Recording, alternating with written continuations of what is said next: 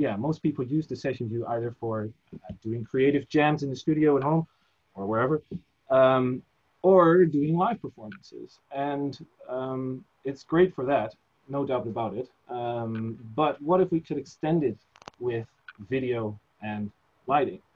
Um, that's the whole point of VideoSync and Beam, without having to learn like a whole new application.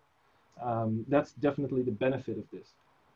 Because of course there are other solutions that have been out there already for a long time, for example Resolume, but it's a standalone app and it has its own workflow, and so it takes some more time, I guess, to get to know it. So also it's nice to just stay in the same project, have everything in one place, and save it, open it as it is, and just do your show without having to worry about too many different links or different screens that you need to monitor everything, for example.